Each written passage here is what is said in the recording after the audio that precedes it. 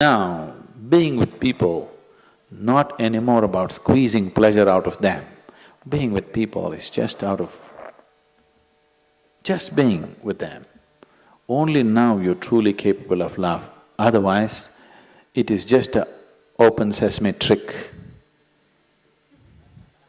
I love you means, whether believe you or not, for that moment they make themselves believe you. Because they are also in need of something, you're also in need of something. Isn't it? It's like Alibaba and the 40. Open sesame means it opens. This is just like I love you means many things open up. Now, by doing this, I'm not saying it's right or wrong, that's the way people conduct their life, there's nothing to it.